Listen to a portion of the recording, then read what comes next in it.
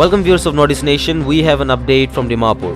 Can Youth organized skill training program on handicraft in collaboration with Rongmei Youth Club at Chungaizaeng Colony, Burma Camp, Dimapur, sponsored by Small Industries Development Bank of India. Can Youth and Sidbi, Small Industries Development Bank of India, organized the program with the sole purpose to build employment among the people of Nagaland through giving training in handicraft.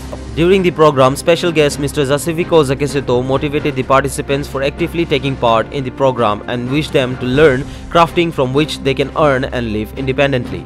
Following on, Mr. Makuran Rongmei greeted Can Youth and Sidbi for organizing the program and said, "This is a big opportunity for our youth built by Can Youth and Sidbi, and our people should definitely acquire the skill which will directly benefit and will bring positive impact in our society." Also, Ramkumar Sharma, manager Sidbi, discussed about several schemes and loan policies with the participants which everyone can avail if they have skill of crafting. Skill training program on handicraft is organized for 10 days where the participants will be well trained under the observation of the resource person Roviloko Chuzo, the proprietor of the Naga Feather, and his assistant Roko. The entire program is to be conducted for 10 days under the coordination of Mr. Imli Sanap Iyer, Can Youth.